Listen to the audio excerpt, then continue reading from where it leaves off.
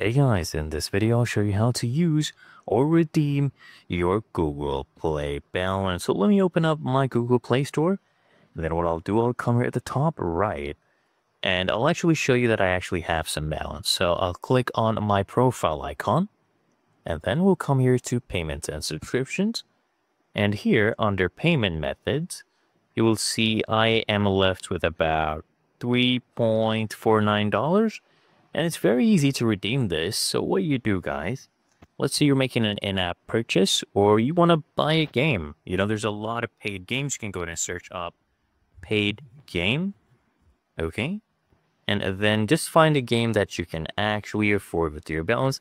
Let's say, for example, Vector Classic. Just go ahead and click on this to make the purchase.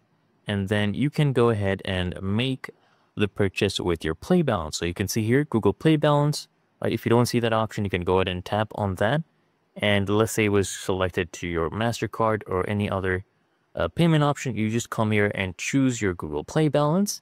And then we will see it right here. Then just go ahead and tap on buy. Okay? And it's really that easy and simple.